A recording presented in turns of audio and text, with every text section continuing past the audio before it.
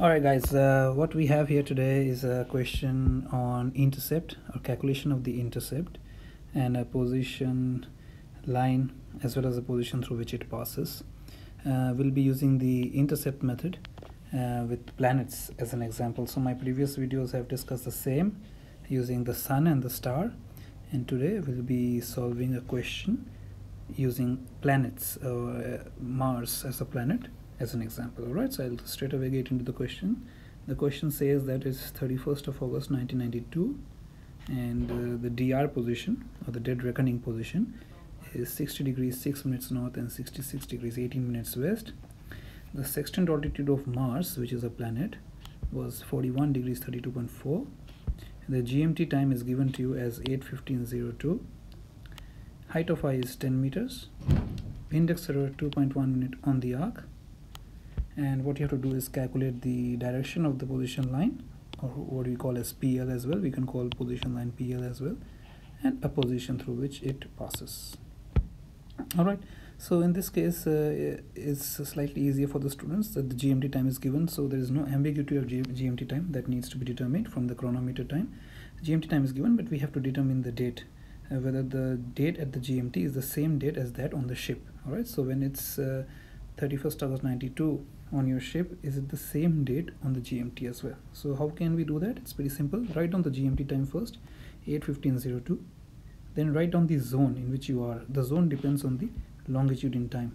What is longitude in time? Just divide your longitude by 15. Alright, your DR long, take your DR long and divide it by 15. And what you get is 4:25:12, 4 hours, 25 minutes and 12 seconds. This is your LIT. Now your LIT determines your zone. Alright, so zone is a practical way of timekeeping because we can't have individual time based on our individual longitudes. Otherwise all ships will have different times. So our LIT determines the zone. So if it is less than 30 minutes, we will round it off to 4 hours only. If it was more than 30 minutes, if it was 4 hours 35 minutes or something, we will round it off to 5 hours. So the zone becomes -4 because when we are in west longitude, GMT is ahead of us. The time at GMT is more than the time at our local mean time or the ship's time.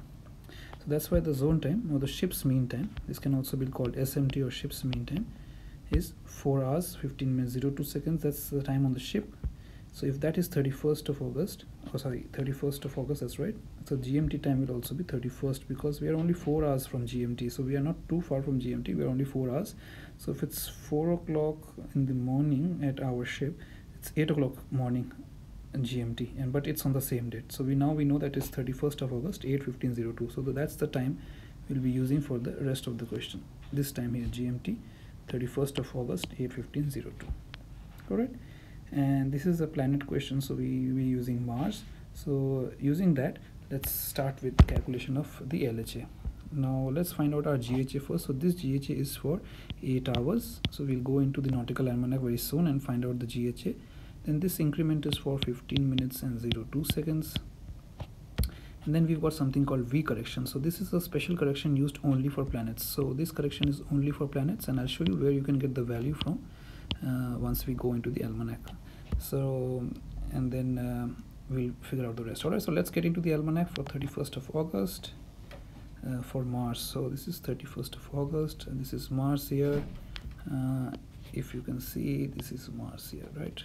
So if I'm using my red pen here, this is Mars, right? 31st of August is here, right?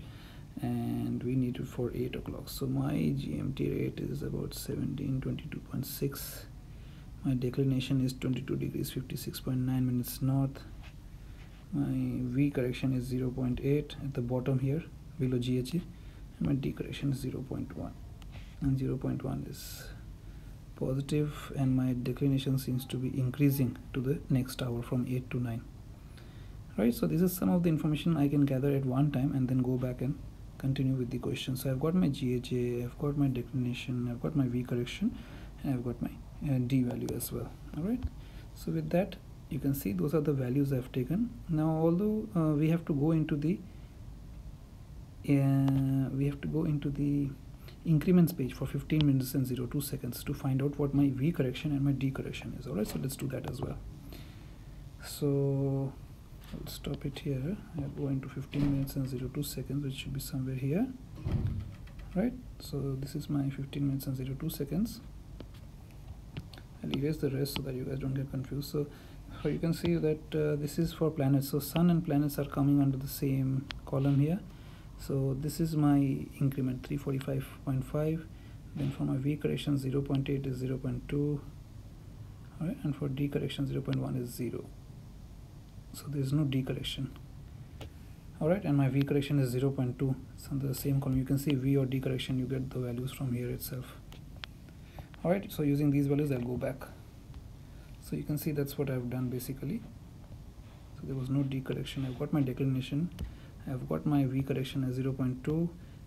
This time it's added because the V correction was positive, so I'll add it. Once I add everything, I got 0218.3.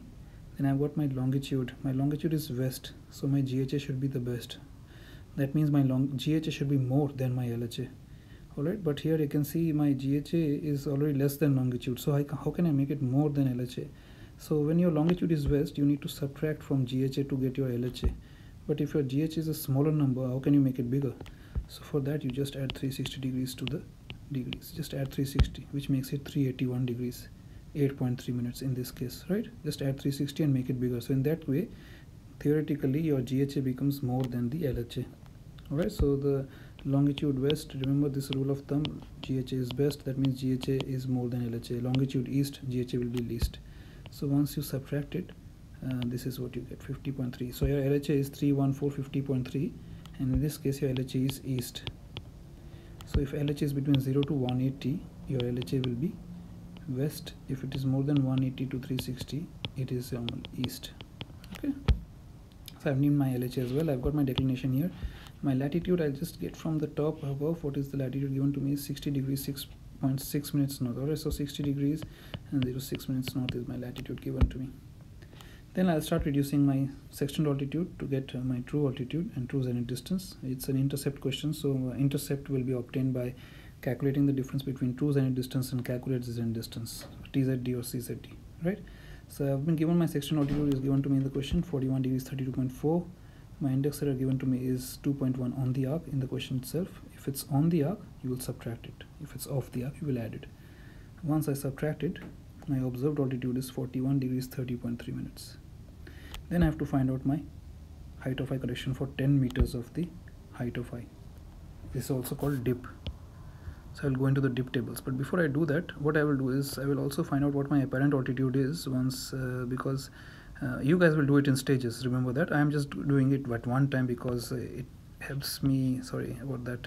It helps me to just go in once into the page and then find out the values. Alright, so sorry, I just pressed the wrong button here.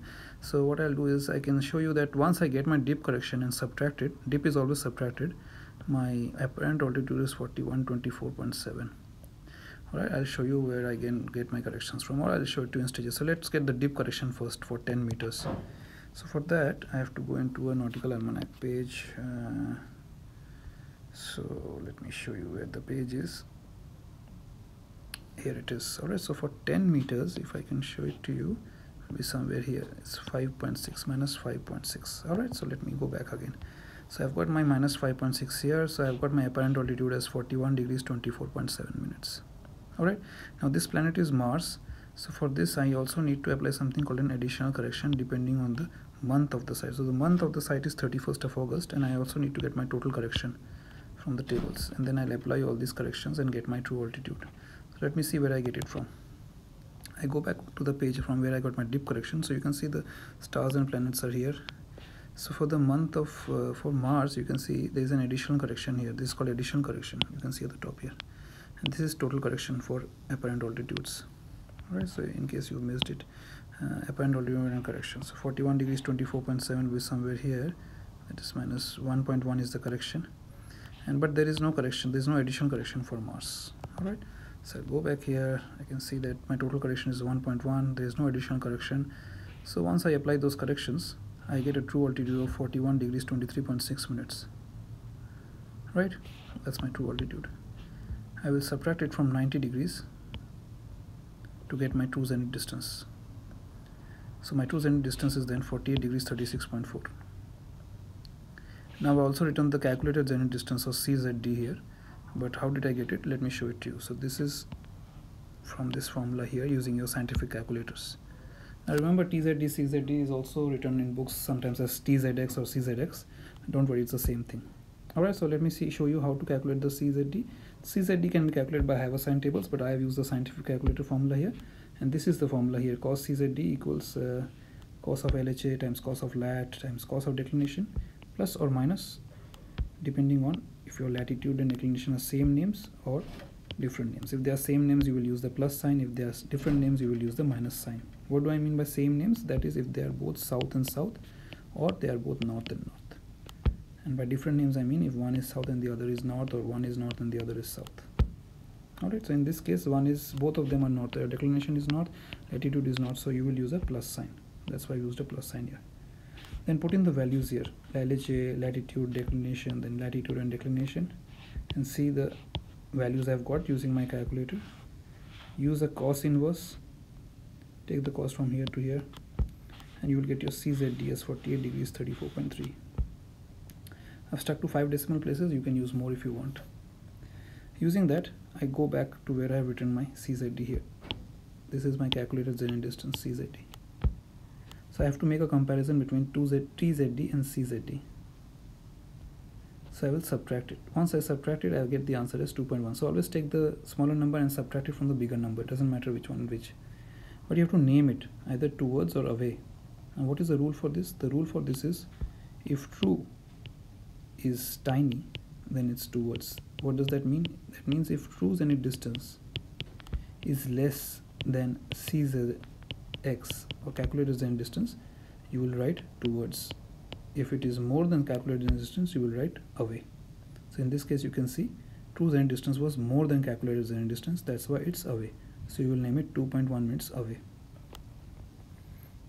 Alright, once you've done that, you have to now calculate your bearing. How do you do that? You calculate the components of A and B. You can use the Norris tables as well, but I am using the scientific calculator. So first calculate A, which is calculated by tan lat divided by tan LHA. Put in the values, you will get 1.73. You will get a negative sign, but you ignore the negative sign in the calculator. You have to name it opposite to latitude, unless LHA is between 90 and 270. Your LHA is not between 90 and 270, it's 31450.3. So you will name it south because it's opposite to latitude. Latitude was north, so you will name it south. The second you calculate is B. B is calculated as tan declination divided by sin LHA. Put in the values, you will get 0.60. Ignore the negative sign if you get any, and you name it same as declination. Your declination was north, so I named it north. Write down the A and B values here, put the south and north, and the rule is if they are different names, you will subtract them. So you subtract them. If they were same names, you would have added them. Once you subtract them, you get 1.13, and you name it the name of the bigger, south in this case. So A was bigger, it was south, so you will name it south. Then you calculate the azimuth. Tan of azimuth equals 1 by C cos lat. That's the formula. Put in the values of C and cos of latitude. Solve the denominator first, then solve the whole thing. Then do a tan inverse, take the tan on the other side. You will get 60.6 degrees. What I do normally is I round it off to the next number. If it is more than 0.5, it is less than 0.5, I round it off to the previous number. So if it was 60.4, I would have kept it as 60, but I round it off to the next number in this case because it is more than 60.5. Why I do that is because when I work with bearings, I like the whole numbers, because sometimes I need to plot it on the chart. I'll show you what I mean towards the end of the solution. So if I have to plot bearings, I rather have whole numbers. You can also continue with decimal numbers. Many books, they continue with decimal numbers. That's fine for academic purposes. Alright, once I got my 61 degrees, I have named it south and east. How did I name that? So south came from the name of C. From the name of C. Whatever your C was, I have named it same. That's south. East has come from LHA. Remember, we named LHA before. I told you if LHA is between 180 and 360, it will be east. So you can see I have named LHA here. That's how I got my east here. So I will name it same as LHA. Once I get south 61 east, that means it's 119 degrees true. Why is that? Because if you think about this, this is south and this is east. and you have gone south 61 degrees east, so it means you have gone 61 degrees from south. You're somewhere here, 61 degrees. This is 180, so this is 090, so you must be somewhere here. That is 119 degrees true. That's why it's 119 degrees true. And then to get your position line, just subtract 90 degrees from 119 and then add 90 degrees to 119. You will get 029 and 209 degrees. So your position line or your PL is 029 to 209 degrees true. Your bearing is 119 degrees true. Now what does all this mean is, if you are calculating an intercept position, so at your dr lat and dr long, you will draw it, your intercept. Remember, your intercept was about 2.1 minutes away or something like that. It was under 2.1 minutes away, right? So what does that mean is that at your dr longitude, you draw your intercept of 2.1 minutes away.